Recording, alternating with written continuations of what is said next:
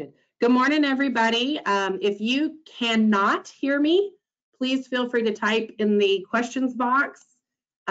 We are going to get started in about 30 seconds. I've got a bunch of people trickling in right now. Hopefully you can all hear me. Anybody can't hear me? Good morning. Oh, they're just telling us they're here. All right, I'm assuming that because nobody has typed "we cannot hear her" in the questions box that you can all hear me. I have put let me make sure I'm sharing the right screen here.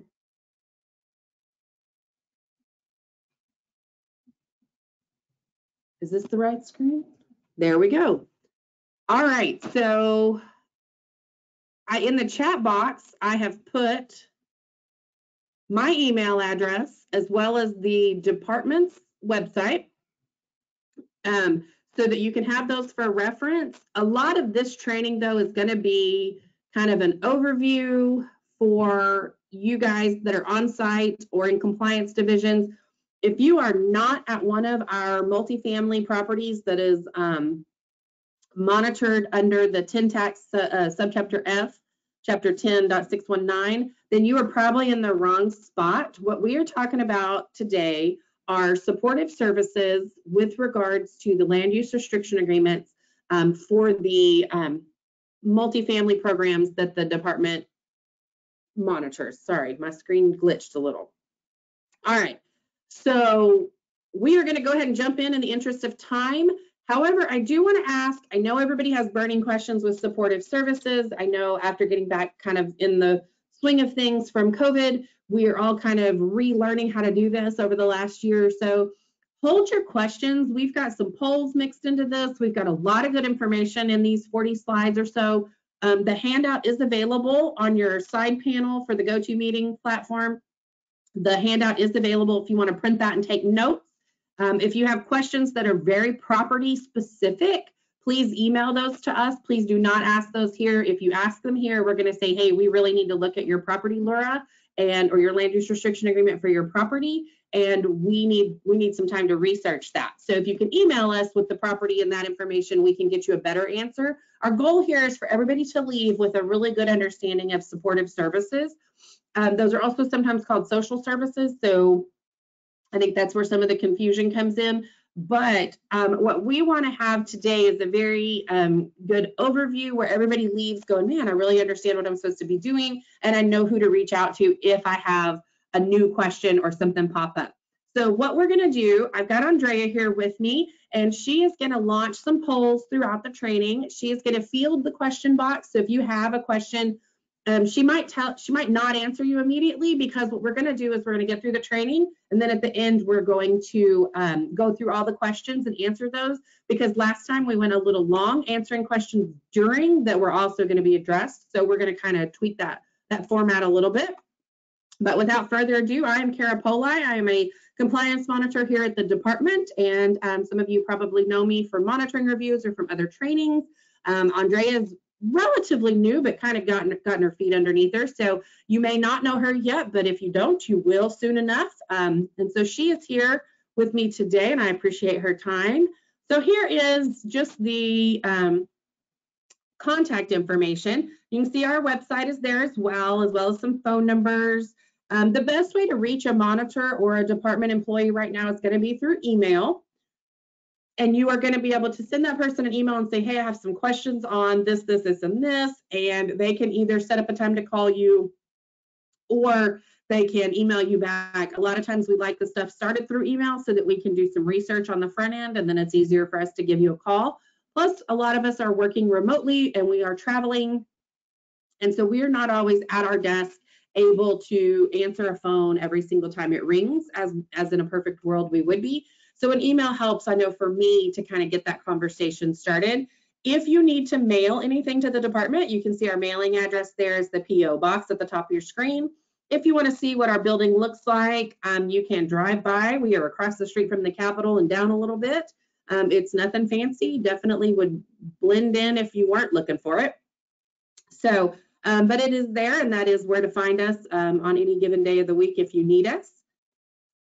So we are going to go over some terms and definitions to start this, and I will do my best to not use acronyms. So I apologize in advance if I do use the acronym for something. I generally will catch myself, but I will do my best not to do that for those of you that are newer to the program and just for the interest of this training being available on our website for new hires that you might have come on or new folks that join our housing industry. So the first thing that's big with supportive services is the land use restriction agreement. This is also called the LURA. This is the document that outlines what's required under the program for your development. So if your development has 2 programs, you have 2 of these, and you need to comply with both. So if you don't have supportive services in one land use restriction agreement, but you do have it in another one, then that you got lucky. You only have to follow the one that has this outline, and that is all we're talking about today. So for supportive services, these are the required events and services to be held with regards to the program under which your development operates. They are going to be tied directly to funding source requirements and to the QAP from that year, that sort of thing. And we're going to talk about all these things. And the QAP is the Qualified Allocation Plan. These are also referred to as social services.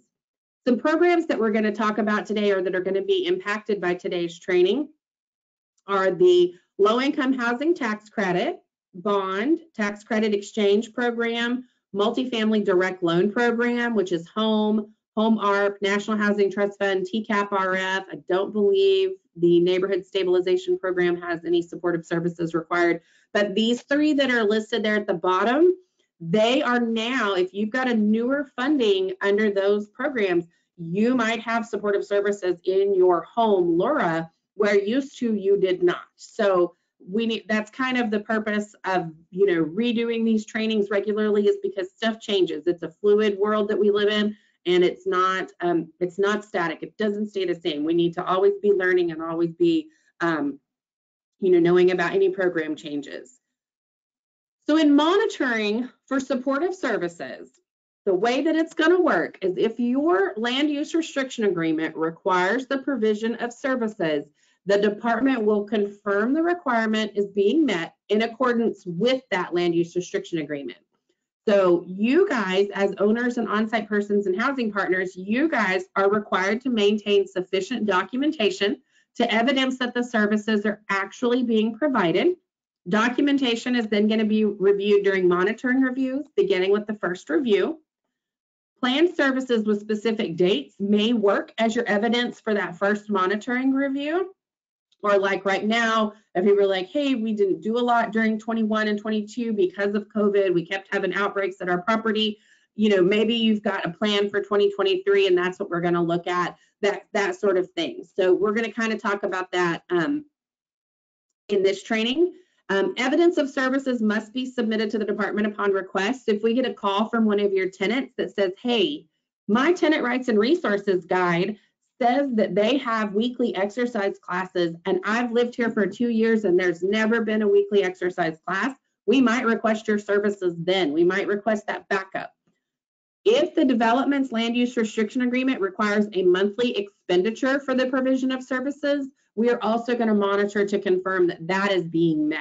So that would be, generally that's under those bond LURAs, and that's going to be something you're going to have to send in your invoice and your evidence of how much you're paying on that so that we can be sure that requirement is met. If you see me shiver, I apologize. It is incredibly cold in the room. I think that the outside wall has been removed and we are just in the wind today. So I apologize. I will try not to shiver while I'm training this. So supportive services are not just for tax credit anymore. They are now required under some of the multifamily direct loan LURAs, in addition to housing tax credit, bond, and exchange programs that have always required services. So if you've got a home property that you're operating and you've had it since 2017, your home land use restriction agreement is probably not going to have services in it. But if you just got some home funds in maybe 2020, 2021, 22, you might want to look at that LURA and see if there are services required for your home program. So we can't just think, oh, well, that's a tax credit thing or that's a bond thing and not think about it. We've got to think about it with all programs now. So where do supportive services come from? I know this was everybody's burning question when they woke up this morning, so I'm going to tell you so that you won't be stressed out about it anymore. So in the government code, the economic development programs involving both state and local governments require these. So you can see the specific numbers over there, and if you are bored later or you're very interested in this topic, you can highlight those from the handout and you can put those in your search engine of choice, and it will give you the specific details.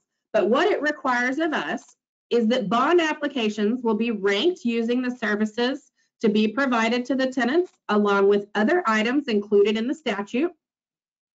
And the housing tax credit application threshold will be evaluated with regards to the services to be provided to tenants of the development, in addition to the other items outlined in the requirements. And when we, as the department, are allocating low-income housing tax credits, the department shall use a point system, which includes the ability of the proposed project to provide quality social support services to the residents. So our goal here, while we're providing housing to low-income Texans, we also need to be providing them those resources that they would not be able to get otherwise. So it's kind of a benefit to them, not just in rent, but also in life skills and some opportunity things. So you can see that link at the very bottom, and that is a good link to put in if you want to read all of these details. Otherwise, that's something you can always look at later, but that's going to be where these specific requirements came to be. So the qualified allocation plan requirements are that all multifamily programs are governed by the Uniform Multifamily Rules and applicable provisions of the Qualified Allocation Plan, or QAP.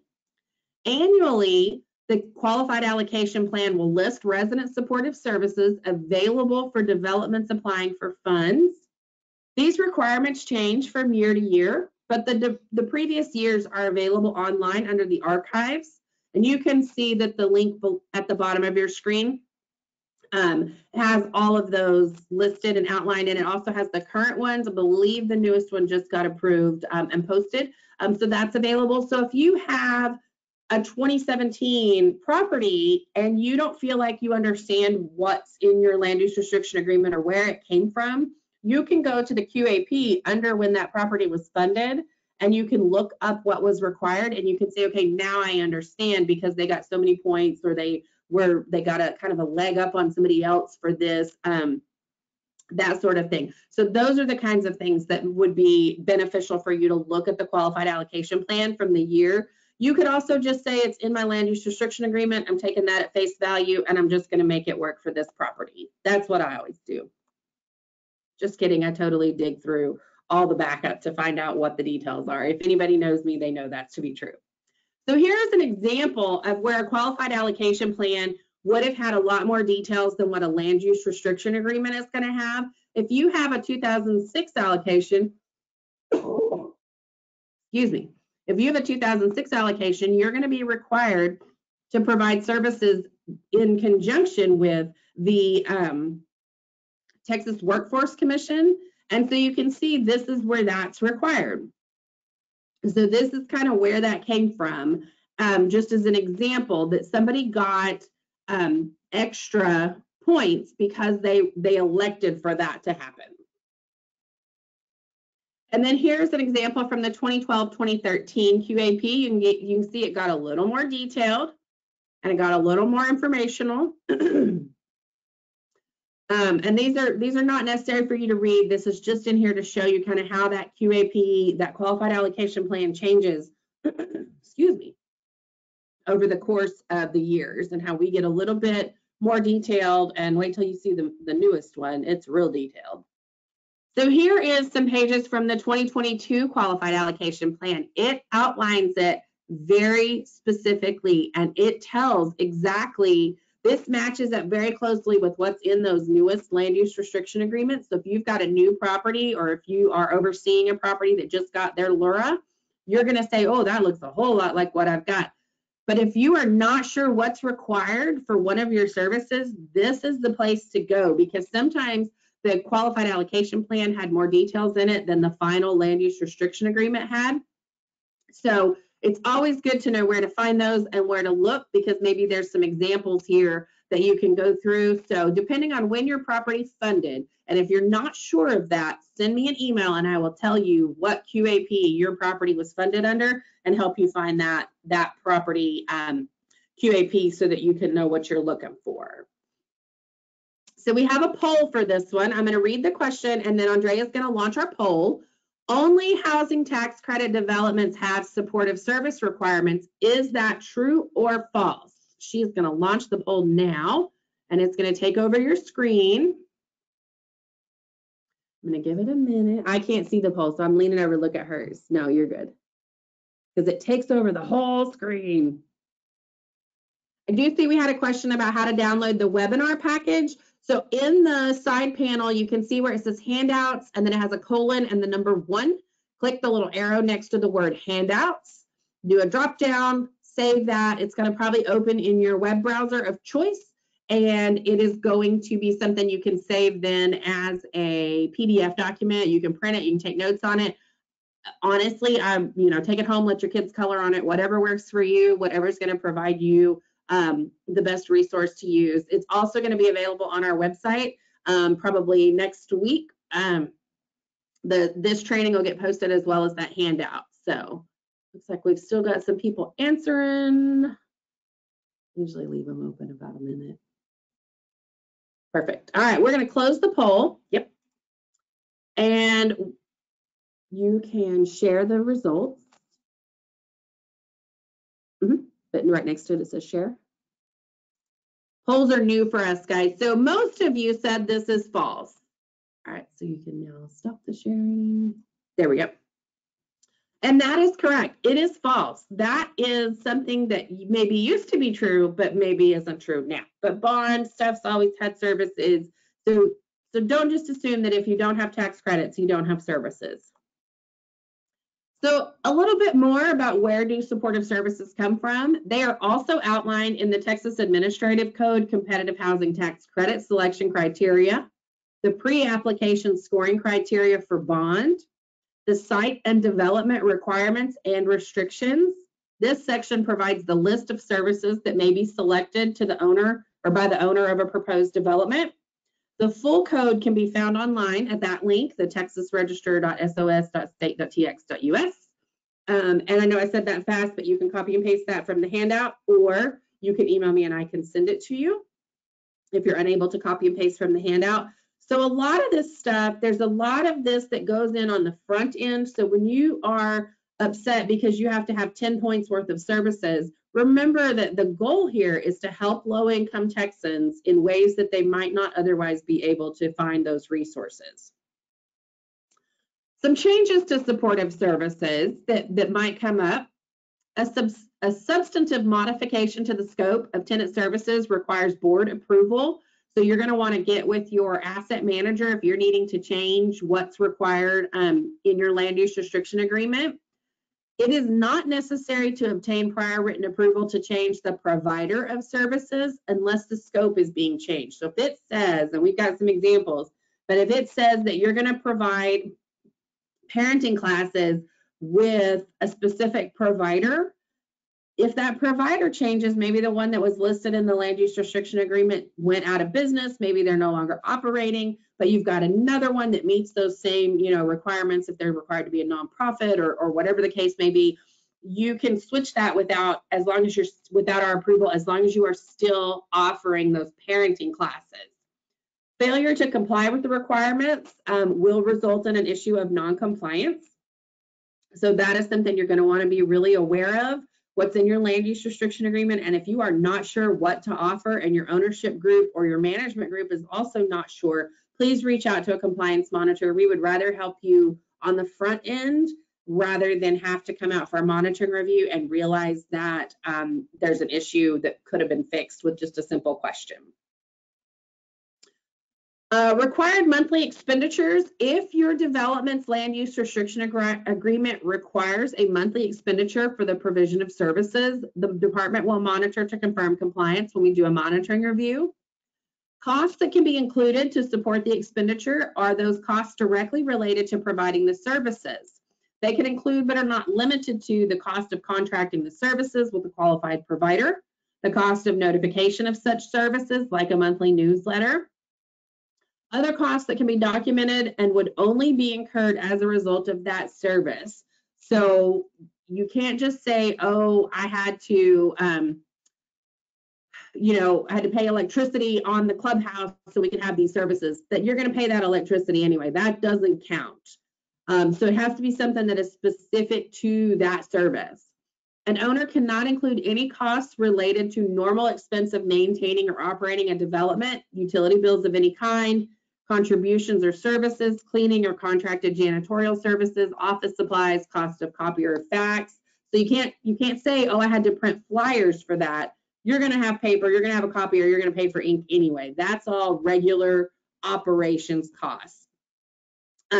So you also can't say, oh, I had to have my clubhouse cleaned this month because of my supportive services. Your clubhouse should be getting cleaned regularly by either staff or a service anyway. So that's not stuff you could include. This list is not inclusive, but any other costs identified by the owner will be reviewed for consistency within this subsection. So if you're not sure if a cost is allowable, reach out to a monitor. That is going to be my go-to answer for almost all questions about that. And if you are not sure, ask a monitor. We don't keep a list. We don't have time for that. We don't have the list of like, oh, well, this management company asked us this question. We do not do that. We want to help you. We are here as a resource. We are here to offer help. Send us an email, reach out by phone, whatever you need to, because we would honestly rather answer your questions up front so that when we come out, when Andrea comes out to do your monitoring review, she is going to expect every single person from this training to have perfect supportive services because you've had the opportunity to listen, ask questions, you've got our emails, that sort of thing. So that has got to reach out to us, ask the questions. We want to help. We want to be able to provide you that information. So here's an example of the monthly expenditure, and this is just there for resources. This is an example saying that the property has 250 units. 40% are eligible or required to be restricted at 60%, while 100% of the units are reserved for eligible tenants, and the cost per unit is $10. How much must the owner expend monthly? They must spend $2,500 per month on those supportive services. And this is probably a little extreme, but just for interest of a training episode, this is what we've included here. So yours, might be $6 per unit. It might be $7 per unit. You might only have 75 units. So that's all going to change, but you've got to do the math and make sure you are spending the required amount. So some ways to be successful with supportive services. Be familiar with the development's land use restriction agreement and the social services requirements outlined therein. Advertise effectively with your tenants about the available social services. If you or your staff are excited and energetic about the services, your tenants will feel that energy and they will then be interested in attending the event. And side note, for those of you that tell me this is hard, I get it. I was on site for 15 years before I came to work for the state. So I get it. I get it from a level that maybe other people don't. I have been out there. I have been sending out these flyers. I've been trying to amp up my events. I get it. So you want to be sure you are sending out monthly newsletters with calendars. You want to take flyers to the apartment homes as the date approaches. You want to set up events on the social media platforms if that's something that your development has. You want to use any other avenues available to that development to publicize the social services that are being held at the property. If you have an after-school program, send flyers home about the next couple things you've got going on with the kids once a week. You want to be sure that you're properly documenting all services that are held, even if there are no attendees.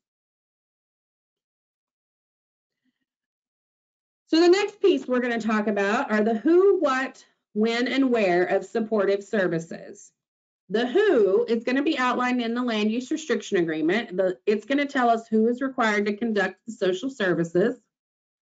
What is also going to be outlined in that land use restriction agreement, and it's going to be development specific in most cases. So if you've got two sister properties and you say, oh, well, they have parenting classes and we were built the same year, but you don't have parenting classes, that doesn't mean you can offer parenting classes just because your sister property did. That means you got to go through what's in your land use restriction agreement. The land use restriction agreement is also going to tell you where the services may be conducted. Generally, this is going to be on site at the development, or it's going to require transportation is provided at no cost to the residents. So if you're saying that you coordinate computer classes or GED classes, but they're coordinated at the public library, you better have a bus that takes those residents, or a manager with the Suburban or something that takes those residents to. Manager with the Suburban is probably a bad idea. Don't do that.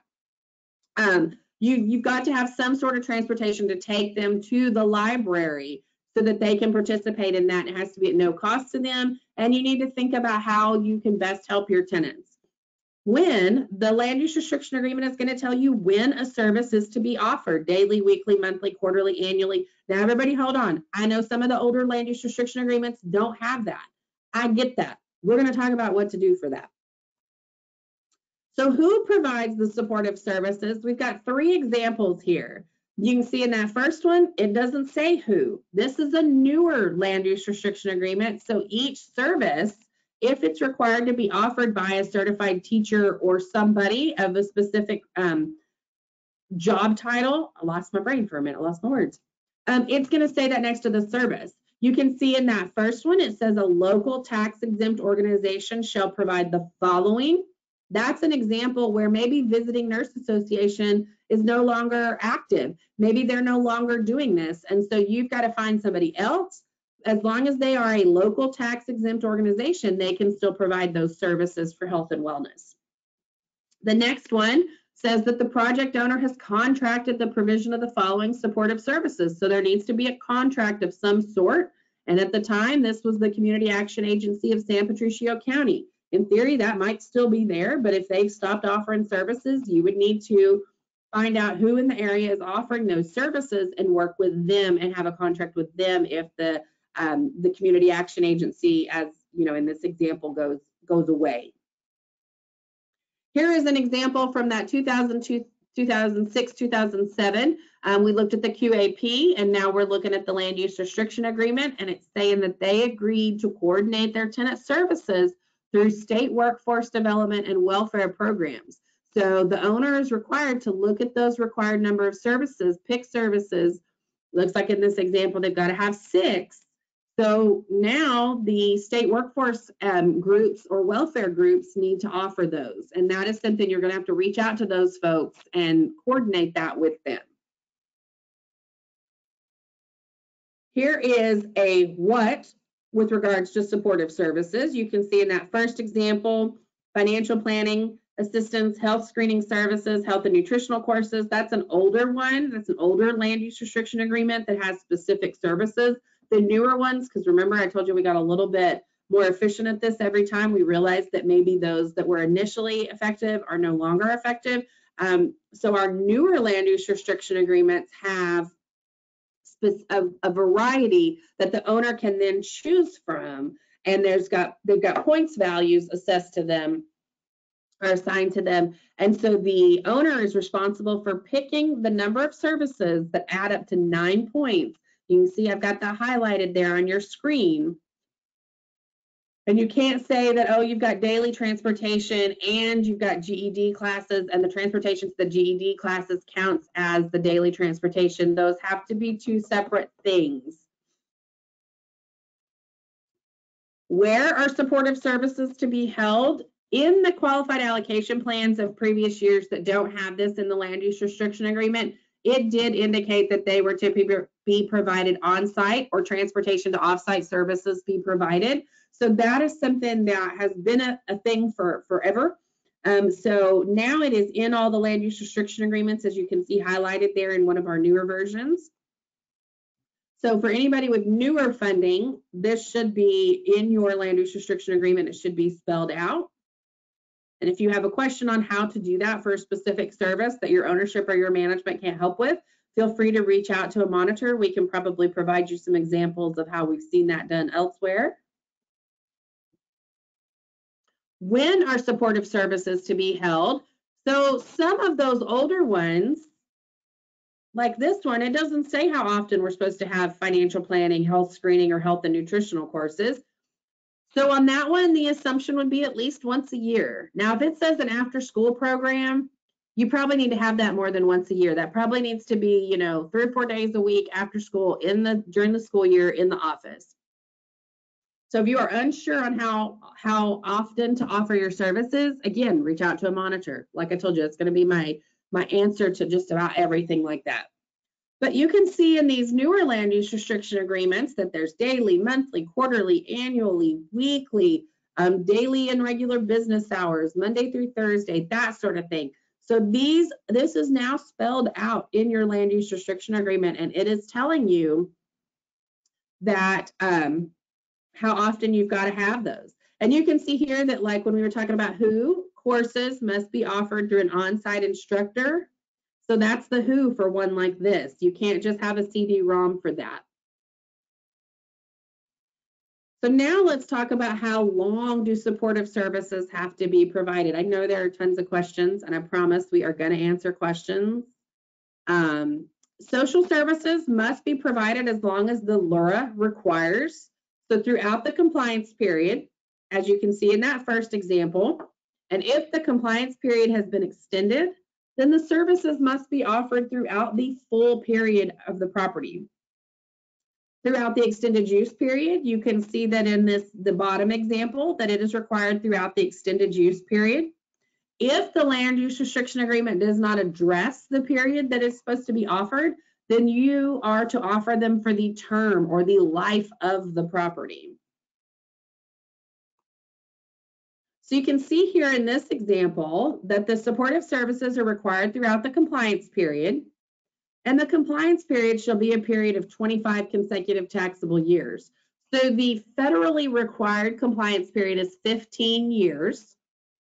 So this would be 10 years longer than the federally required compliance period. So you might hear people talk about being post 15 and how they don't have to do their services anymore, that sort of thing. That is not always the case. That does change with a lot of these properties, and a lot of properties have longer compliance periods. I think we've got one that's got like a total of a 65-year term, which is definitely the longest I've seen. So I will hopefully be retired when they finish their term out. But for the compliance period, you've got to offer those services. So for 25 years, there better be a computer lab, tutoring, job and educational enrichment, stress management, resource library, neighborhood security and health promotion at that property.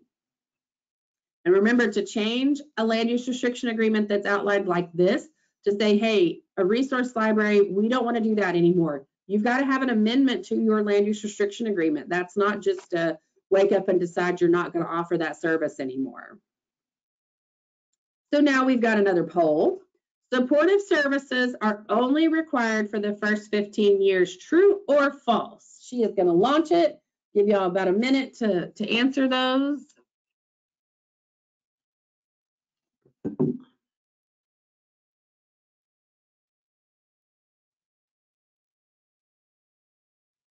Like a battle to see who's got the right answers.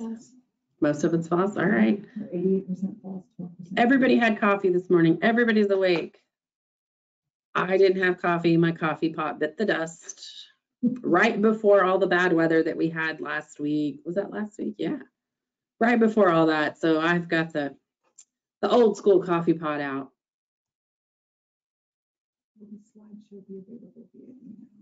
No, it will be available. So the slideshow will not be available via email. It will be available on our website though. And if you need the link for that, I will put it in the chat, or you can email me, but it's on our presentation section of our compliance monitoring website. All right, and then share the results. All right, so it looks like almost everybody agrees that it is false. Good job, everybody. You are listening. That's what my son always says. I'm listening. So not all properties only have to do it for the first 15 years. And the 15 years is driven by when your compliance period starts. So if you are not sure of that, again, reach out to a compliance monitor. We are happy to help. We've got another poll here. Supportive services must be provided on site or have a transportation option. True or false? I know these might seem silly, but these are the questions when we get called. These are what people are asking. So that's what drives the learning points in our trainings, are the things that we either get tenant questions on, that you guys as housing partners are not fully, the tenants are not aware of it, or they're not using the resources for it, whatever the case may be, or these are the questions that the housing partners email us with. And so we wanted to have a training that fully addressed what you guys need.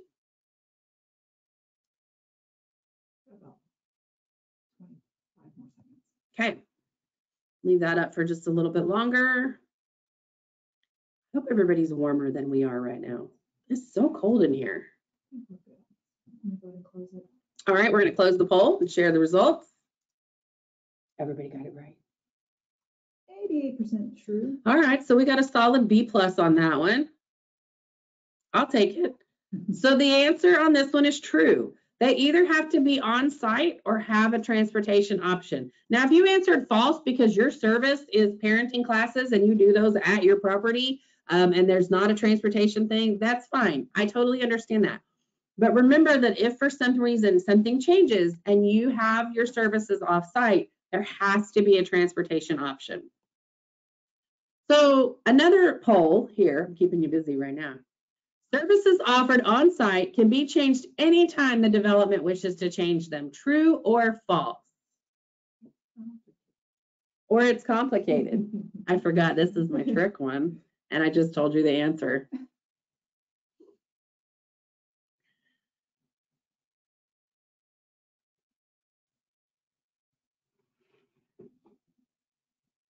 I have to find some gloves to work today. This is a little bit of split. It's tricky. Yep. So this one, I know that you're going to answer it based off of what your land use restriction agreement is at your property, which is great and fine. But it's probably going to be the wrong answer. Give it another 10 seconds Okay. here.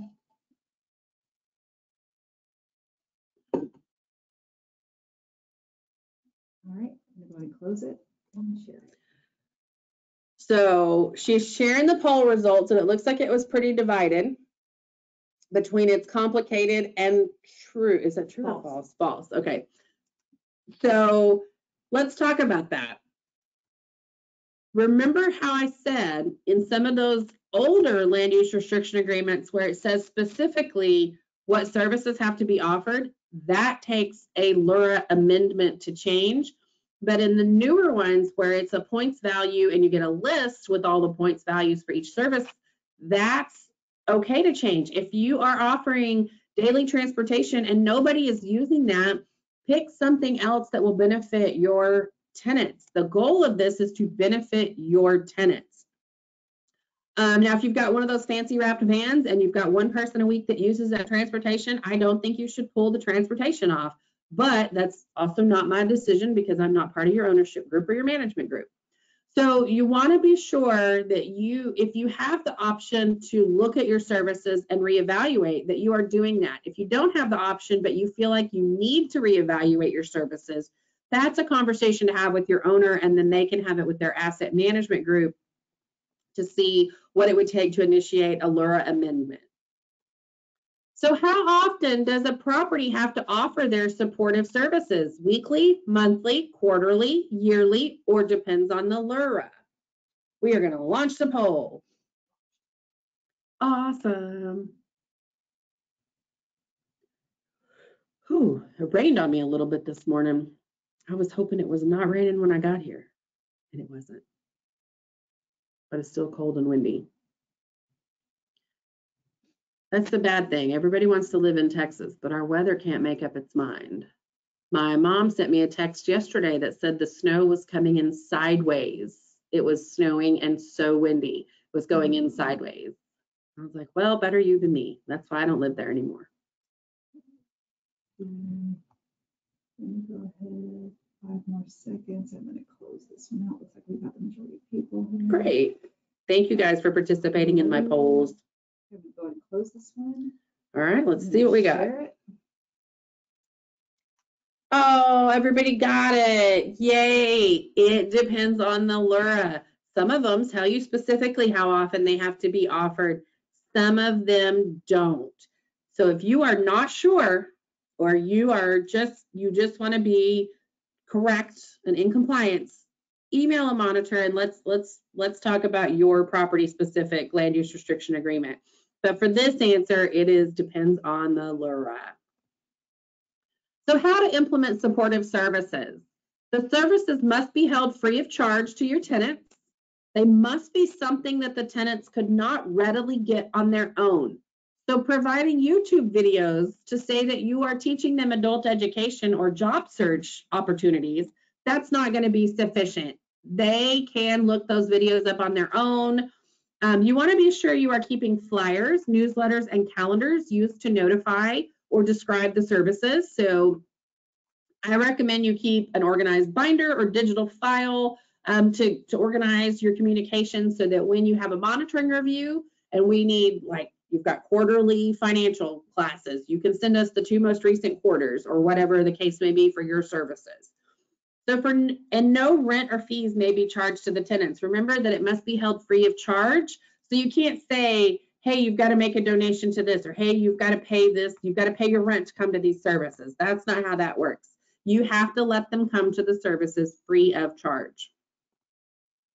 You want to maintain the documentation to evidence that the services are offered. That's newsletters and calendars, flyers for the specific event. Sign-in sheets must be maintained and available for all events held, even if no one attends. So you want to have a staff member sign off on that generally to show that somebody from staff was there. And if you had it hosted with another agency or another group, you probably want to have them sign off as well to show that they were there and that the service was offered and just nobody attended. Some examples to avoid non-compliance when talking about our pre-review documents. So this is talking about when a monitor has sent you a letter that says, hey, we are going to conduct a monitoring review. We need your supportive service documentation. What you should submit: a list or a page of the LURA with the items noted of the services provided. All of my reviews for the month of January did this, and it made everything so much easier. And a couple of my ones for February did this. I so appreciate that. So if you are on this, give yourself a pat on the back or a high five. I'm only one of the monitors. I don't know if everybody else is doing this or not, but this is super helpful so that we know when you're submitting these sign-in sheets and this backup, we know what you're tagging it towards. What do you think that goes towards? Because maybe we don't think that goes to that, but in actuality, it does. You want to also send in enough flyers and sign-in sheets to evidence that the required service has been offered as outlined in the land use restriction agreement, along with newsletters for 12 months prior to the review to show that the services are offered regularly.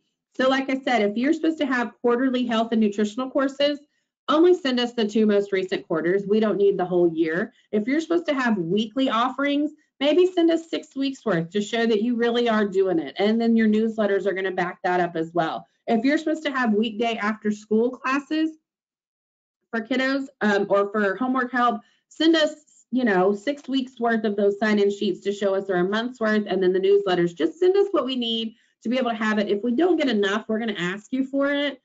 But when you guys send us the whole year, which I understand this was not made clear prior, and so y'all were asked to do this. When you send us a whole year of those daily services, it really bogs down what we're trying to review to get to your monitoring review.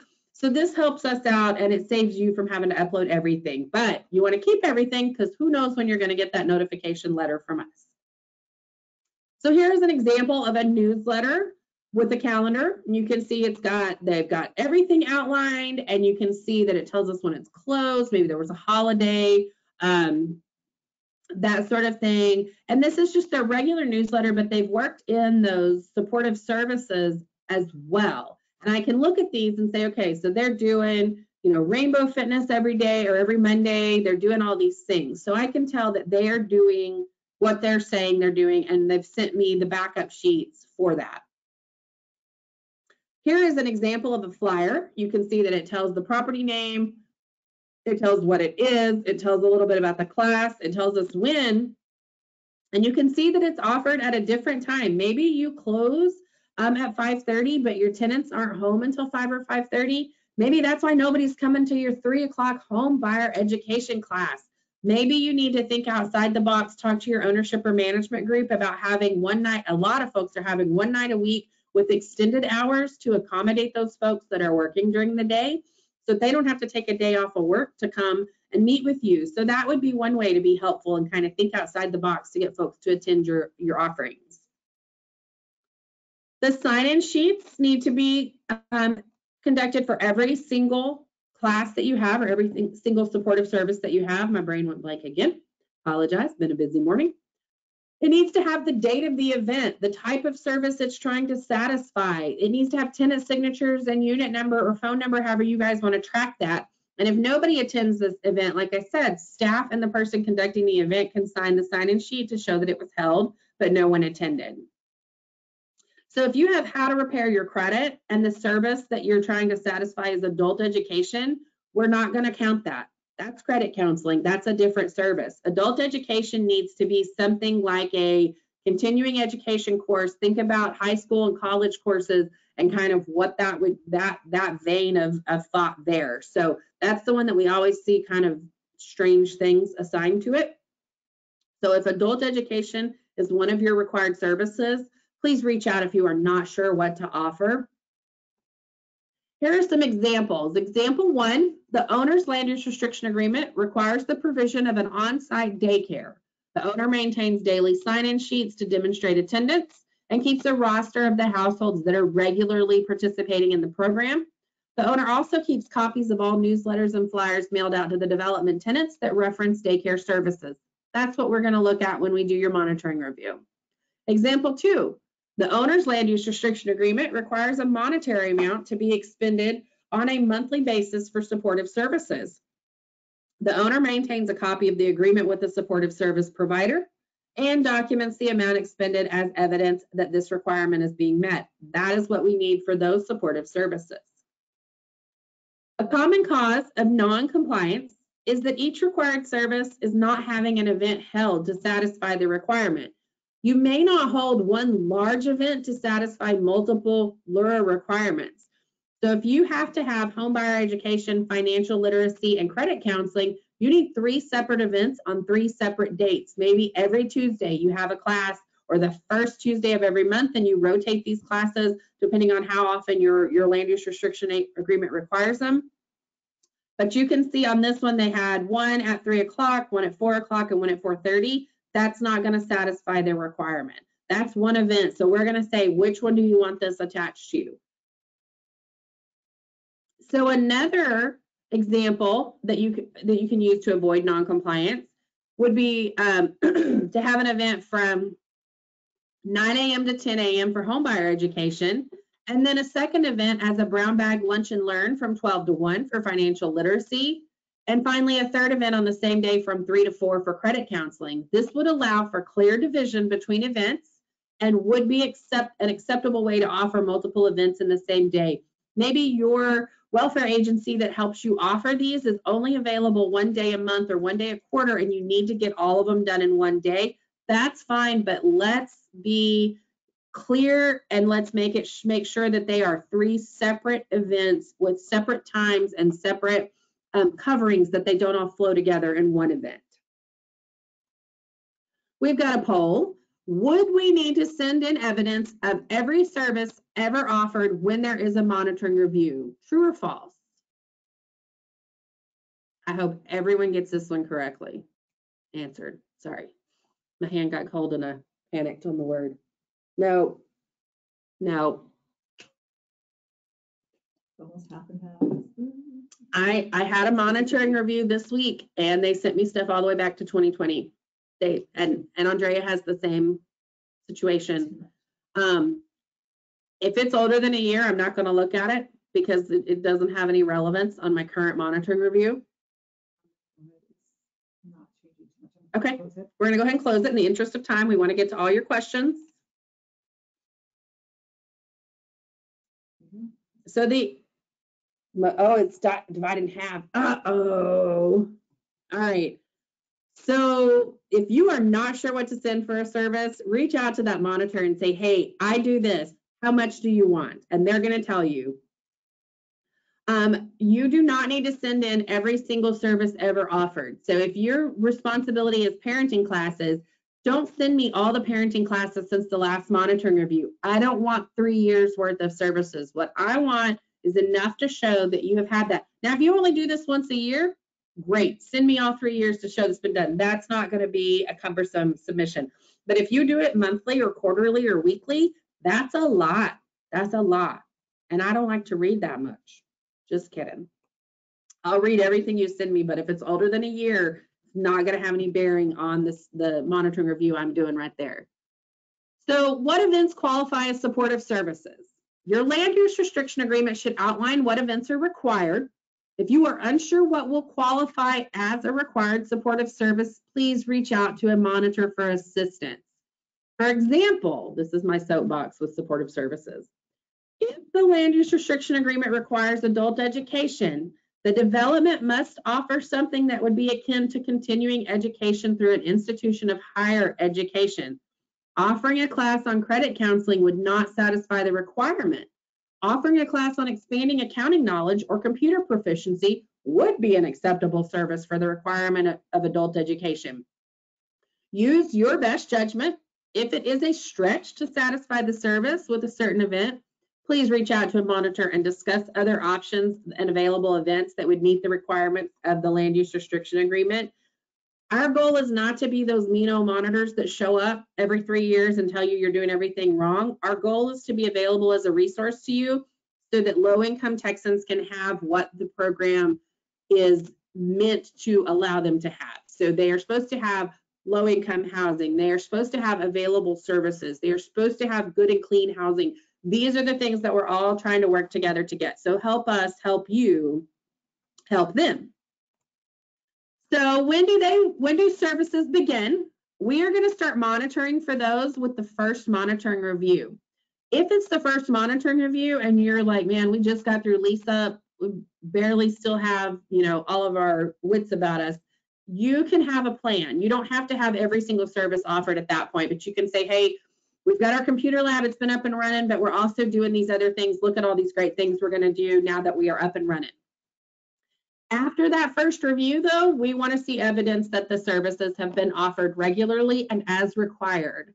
So if required in the land use restriction agreement, evidence must be submitted that the development made available on a regularly scheduled basis to local nonprofit and government providers of services, space to provide outreach services and education to tenants regarding their health and well-being. So some of what we're seeing is that the WIC office is coming in and offering they're having coffee and resources available to the tenants on a monthly basis, or that there's coffee with a cop in the clubhouse. If your land use restriction agreement requires this, please make sure you're submitting something. If you are not sure what to submit and you are not sure what to offer, reach out to your monitor and let's get that handled so that on your next monitoring review, you're like, hey, we've got this down, we do this, and this. This is another one of those things that's trying to build in that community involvement between your property, your tenants, and those community groups that are available to those tenants. That is all that I have. So we can go over some questions now. We only have one question? Oh, through the whole thing? Or were the others okay. So Andrea's answered a lot of the questions, but now is the time to type in your burning questions. And I'm going to read them. So the question is, we have seniors, we have services. Sorry, I forgot how to read today too. We have services in our land use restriction agreement at one development and have another development with social services across the street. If someone can walk across the street to the services, do we have to provide transportation? Can we count those services if they walk? So yes, you need to have transportation because you can't require that they walk. If you're phase 1 and phase 2, you need to have those services at both as required in the land use restriction agreement for each of the different phases. Maybe you can, if you have a golf cart for your maintenance guy or your leasing guy, maybe you can do golf cart transportation service. I don't know how that works crossing city streets. I was just at a phase 1 and phase 2 and the streets 6 lanes and probably would not be good, but you do not want to ask your folks to walk to another property in essence, these are two separate properties. You don't want to ask them to walk. No, that would need to have service transportation.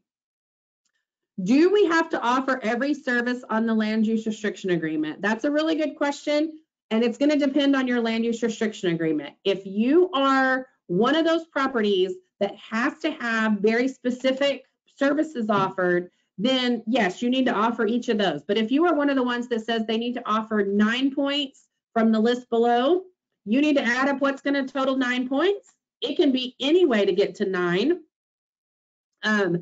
Versus you don't have to, we're not telling you specifically what to offer. We're saying you get to choose and those can change.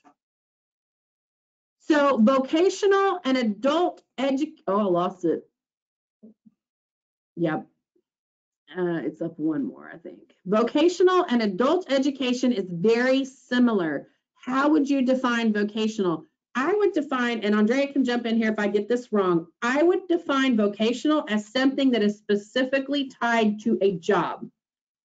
An accountant is going to take accounting classes. That's vocational. An accountant that also takes yoga, that's health and wellness. That's different. That's not vocational.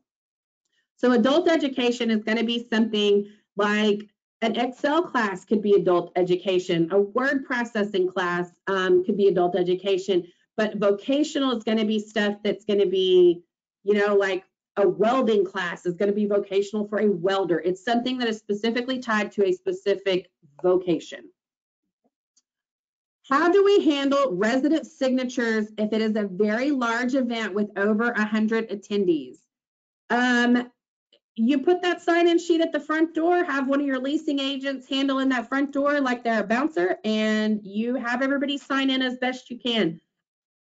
I get it, that's not always possible, especially when you guys are doing like your resident events at the pool and stuff like that. That's going to get a little bit harder. But I think for the most part, you can have a sign-in sheet, you know, put a bowl of candy next to it, and somebody's always going to gravitate towards the candy.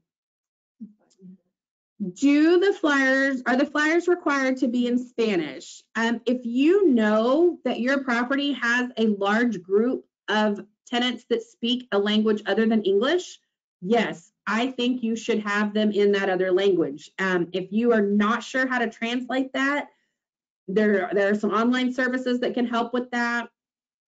Oh, Andrea's laughing.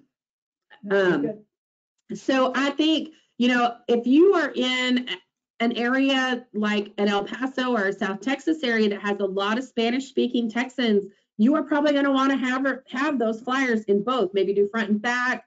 I managed a property in San Marcos and I did, you know, a bilingual option on my flyers. So I think it's worth it to think through that, because again, the goal is to serve our tenants. The goal is not to just check a box. The goal is to serve our tenants. So the next question is, some LURAs require a full-time service coordinator. How many hours is considered full-time? 40, I think. That's going to be a question for somebody higher up than me if that's not feasible. I think at least 30, but I think 40 is the definition of full-time. So if that's your question and you want some more information on that, reach out by email. Okay, so the next question is, who is our monitor and where do I find the LURA? That depends on on what's going on. We don't have regions as monitors. We are not assigned. So Andrea might come to your property this year, and in 3 years it might be me, or it might be, you know, another monitor altogether. So if you are not sure who to reach out to and you just have a general question, reach out to me. I'm happy to be your point person. But if you've gotten a letter, you've gotten a utility allowance response, you've gotten a monitoring letter, you've gotten a notification of a monitoring review, reach out to the monitor that's on that letter for that purpose. That is your monitor. Your land use restriction agreement, if you are a newer development, and I mean like the last 5-ish years, it's going to be in your CMTS attachment system. If you can't find it there and your ownership and your management group don't have it and don't know how to get it to you, please reach out and I will help you get that, or I will help you do the public information request to get that. What else you got? We have 3 buildings. Do we have to have the same services at each location? If you have 3 buildings and they're all one property and under the same land use restriction agreement, then yes, they all have to have the same services. You would generally do those in a clubhouse or a common area. But if you're talking about 3 separate properties, every property is going to have its own land use restriction agreement. So you're going to want to be sure that you are maintaining those separately. And if it's 3 properties that are all close by together and you want to rotate, because of staffing issues, and you're going to have your services at one, and then, you've got to really think through that because you've got to meet every single LURA requirement for all 3 properties. So that might be an easier one to talk about offline with some real LURAs in front of us. What else you got? Okay. My property previously had a provider for our services. The company can no longer service our property. What are some resources that I can use to continue to provide the services without using a provider? If your land use restriction agreement requires a provider, you're going to need to find a new provider. If you are not sure how to do that, reach out. I will be happy to answer your question and try to get you some resources if I can. Otherwise, you might ask that provider that left who they would suggest. Will dementia class fall into adult education? I think dementia class is going to be a health and wellness thing. I don't think that's adult education. Are historical QAPs maintained on the TDHCA website? They absolutely are. If you're not sure how to get those, send me an email and I can find them, or I can be proven wrong. If a service is not specified how often it should take place, is having it once a year okay? I am hesitant to answer that because you guys are going to get an issue of noncompliance on a monitoring review and you're going to say, but Carapola told us. Generally, yes, I think that's fair. But if it says exercise classes and you have 1 exercise class a year, that's probably not meeting the intent of that land use restriction agreement. So use your best judgment. If it says financial counseling, have 1 class a year. If it says credit counseling, have 1. Do something every quarter where you address a different LURA requirement. But if you are not sure, reach out and I'm happy to look at your land use restriction agreement with you and talk through it. So would a human trafficking class taught by a local police department be considered adult education? No, I would consider that the requirement to coordinate with your community groups. I would consider that like a neighborhood safety course, depending on what you've got, but I would not consider that adult education. Does offering bus passes meet the providing transportation requirement? Absolutely, as long as you are providing them every day, not just Monday through Friday, not just from 8 to 5, as long as they can get a bus pass and it covers like a week. I've seen a week, I've seen a month, I've seen some different varieties, I've seen some tokens, trip-based. That's fine. Are services required to be on newsletters? Yes, you would want them on newsletters that you are sending out. If you don't send out a newsletter and you just do flyers for specific events, that's fine. What was the answer to learning point number 2? An answer to a specific learning point, I would have to go back and look at it. So email me that and we can find that out. If you are interested in a follow-up information, or if I've told you, hey, that's property specific, send me an email. My email's in the chat, which I will put in there again. That's the questions. That's the wrong thing. Yeah, there is my email right there at the bottom of the chat, so you can copy and paste it. And Sean Irwin is saying 30 is full-time employee. I knew that something shifted with the full-time employee requirement, and I think 30 is acceptable. I'm not sure how deep we're going to dig on that, but if your person is a full-time, if your requirement is to have a full-time provider and that person is showing on the documentation you submit that they're 2 hours a day, that's not full-time. That's 10 hours a week. That's not okay. That person also can't answer phones in your leasing office. They can't be the person responsible for unlocking your front door, that kind of thing. They've got to be, they are there to provide services. That is what they are there for. What is your contact information? I put my contact information in the chat box. 2 elderly properties. Does it matter if our residents come to the services we provide to them? Some have mobility and just some can't come. Okay. So. If they just don't want to go to the services, that's fine, but you need to be sure you're having the services at both properties, not at one property to satisfy both. Somebody read it? I think I've got it. Most of the reviews of ours are yearly. We do send all required services for that year are needed. Correct? Is that correct? Just the ones that are not required by the land use restriction agreement only send a few months. So with the services, what we don't want to have is more than what we need, but we don't want to have less than what we need either. So if you need to send what you think is going to show that you are offering that course, but if you are not required to have a food pantry by your land use restriction agreement, while we think it's great that you have a food pantry, we don't need the flyers every month for the food pantry if it's not a LURA requirement.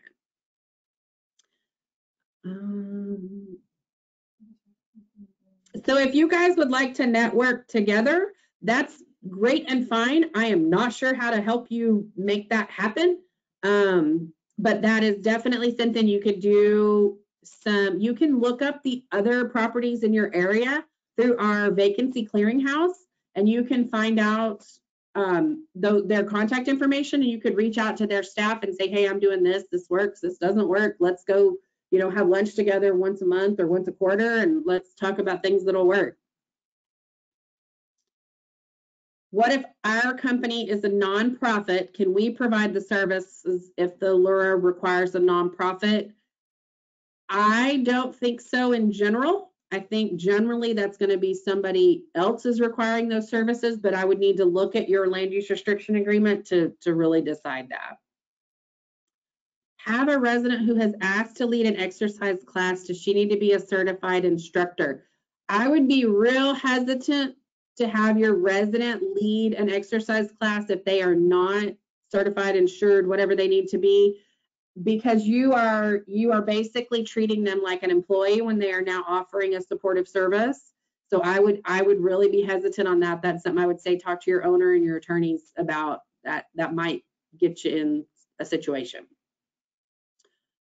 For adult education class, would having someone talk about different topics that are for seniors be considered adult education? Adult education is going to be math, science, reading. Think about the stuff you took in high school. That's the kind of stuff we're talking about on adult education. So somebody is not seeing my email, so I will put my email in the chat again. It is tara.poli@tdhca.state.tx.us.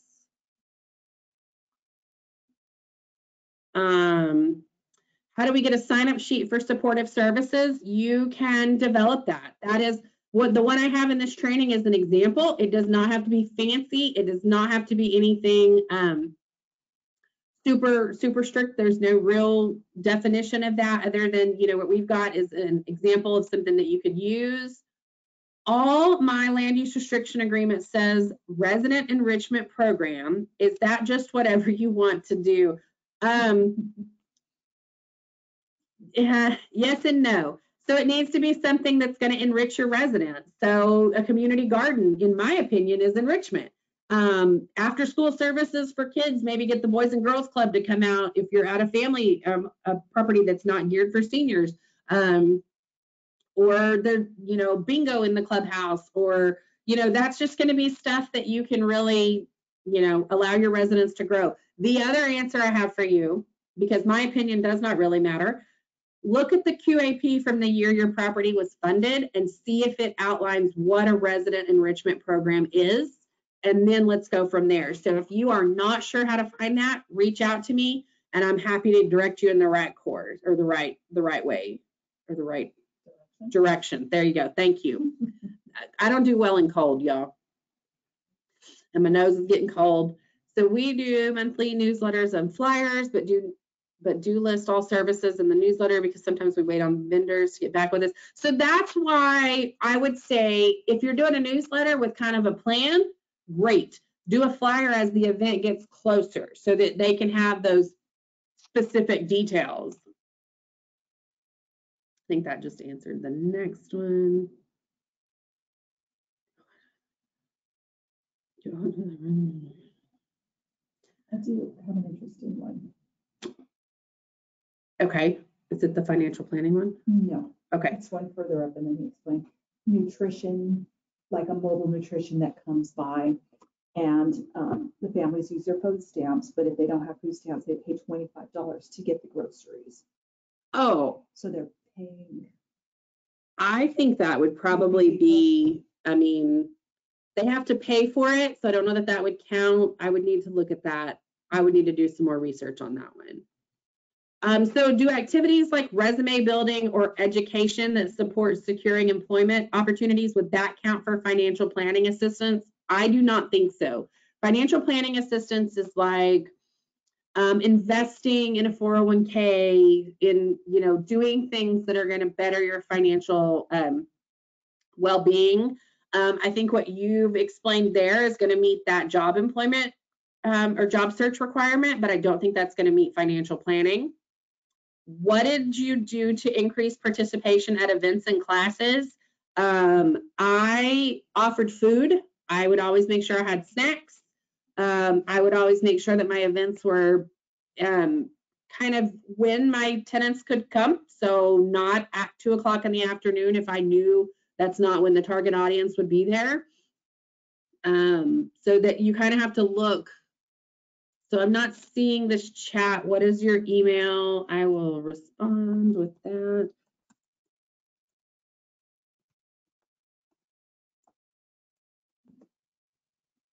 So I have put my email if that's,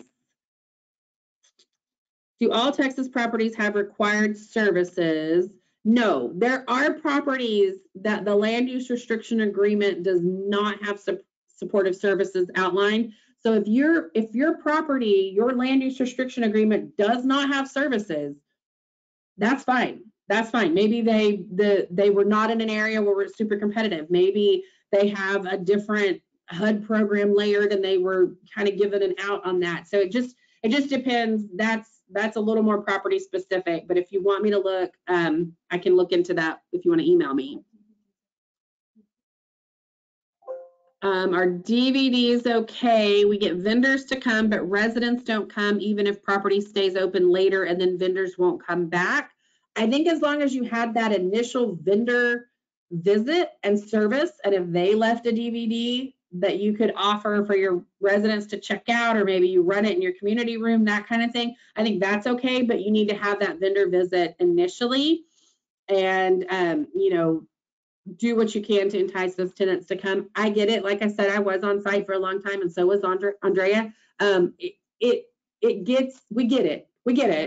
So let's think outside the box and let's, you know, in keeping with the intention of the program, let's also do what we can to make sure these tenants are getting what they need. Are health screening services to be offered by a health provider?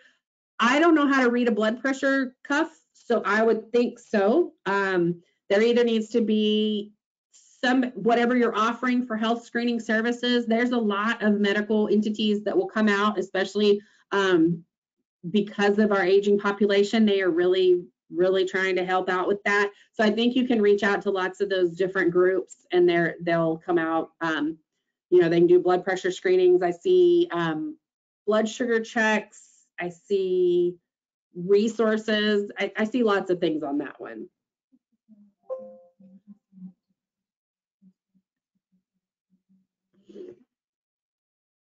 So if you get, so the next question is, what if we get out of nowhere a call from an agency that wants to do a presentation to our residents that maybe meets one of our LURA requirements, but it's not on the calendar? Can we have that? Absolutely. Take advantage of that. Get the service while you didn't have to do the work to find the person. And then keep their contact information so you can schedule them for future events. I think that's fantastic. And I never had that happen to me per se, but and I was one of those ones that had to have the Workforce Commission come out and do stuff, and that was fun. So you know, you build a relationship with these folks, and that's the goal. That's the goal, is to build these relationships so that your tenants can have services that are offered to them. I think I see people like milling around outside our room, so I know that they somebody has this room after us. But we have about 15 minutes left, so y'all keep asking. So will TDHCA ever make this a lease requirement for resident like it is for the owner? I don't think we will ever make it a requirement for them to attend services. I think we will continue to put this on the owner, and the owner must continue to offer services.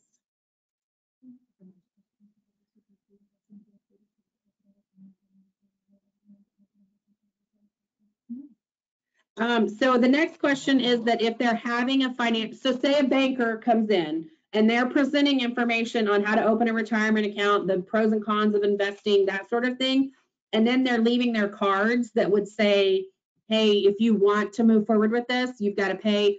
That's fine. That's up to the tenant. The tenant got the information because they came to your service, and then it's their decision to move forward.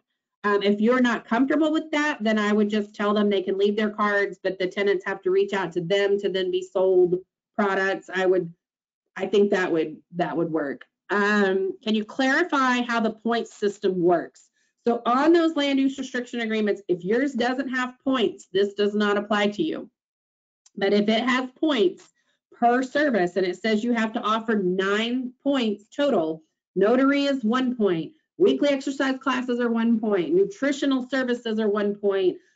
Transportation, I think, is 3 or 4 points. So they all add together for a total of 9 points. And if you've done these for a quarter or a year and you're like, man, nobody comes to my weekly exercise classes, let's change that one.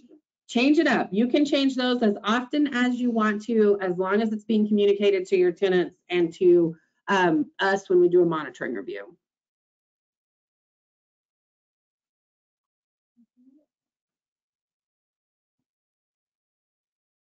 I hope I recorded this. I did, yes. Yep. Our home buyer education vendor is still only offering virtual classes, but it is available to tenants at no cost. Is that okay with the on-site or provide transportation requirements? If that is a live person that you can turn on in your clubhouse through a Zoom offering that everybody can participate in, maybe you have one big computer or one main computer and you can kind of project that, then that is okay. But if that is a virtual video that they are watching that somebody recorded, that is not okay. You're going to need to find a different home buyer vendor for that one.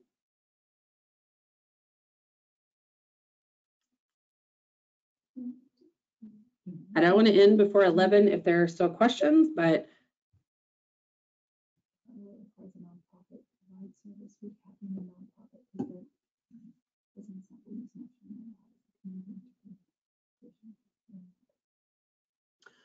so the question that just came in is, if our LURA requires a nonprofit provide services, would having a nonprofit present count? No, the nonprofit needs to provide the service. So it needs to be a nonprofit, you know, if they are a nonprofit that helps folks find jobs, if they're a nonprofit that helps senior citizens find medical care, this is like so many options. I can't even think of a detailed example for this. It needs to be, you can have nonprofits present when you offer other events, but they need to be offering something to your tenants that benefits your tenants and that is an outlined requirement in that land use restriction agreement. Thank you guys for all the great questions. This is why we do these. And if we've missed your question, we are only human and this thing moves super fast. If we've missed your question or you don't feel like it got fully answered, please email me back. I'm happy to answer any questions that you might still have. We have a Zoom person that offers services and we do a sign-up sheet and no one sign up. Does that still count? We have had a lot of conversations here within our staff, and the Zoom stuff is not acceptable. It needs to be somebody in the office. It needs to be somebody that they can come to. They can come to the meeting and they can participate, you know, as if they were, you know, because They can Zoom call a banker anytime with questions. The whole point is that there's somebody there that they can relate to.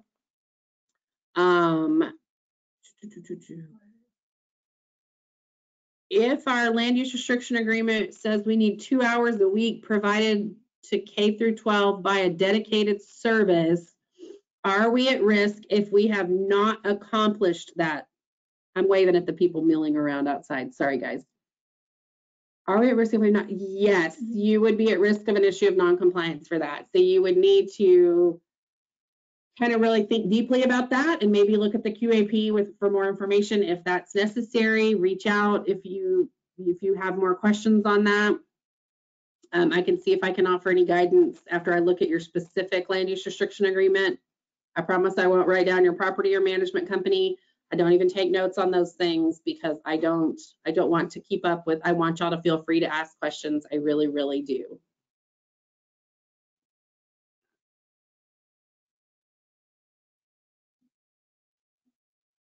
We got anything else?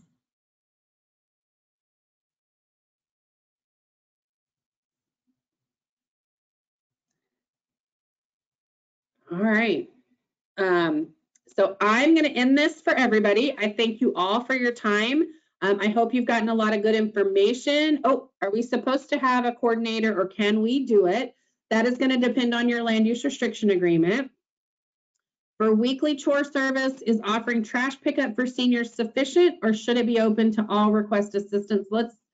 I would think that needs to be something they can, yes, do trash pickup, but can they also call you to replace batteries in their remote? Can they also, not that you provide the batteries, but that, you know, just help or replace light bulbs, that sort of thing? I think there needs to be a little more to that than just trash pickup. If you didn't get your question answered or you think of other questions, let us know. I'm happy to have an open dialogue with you guys anytime that you have questions about this stuff. I would love to help you. Thank you all for your attendance today. This will be posted.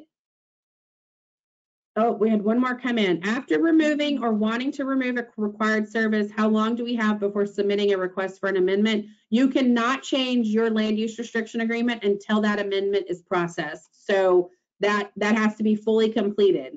All right, everybody. I hope you have a great rest of your day and a great weekend. Stay warm. And I am available by email if you have any questions. I appreciate you all again, and this will be posted on our website sometime next week. Thank you all again. Have a great day. Bye.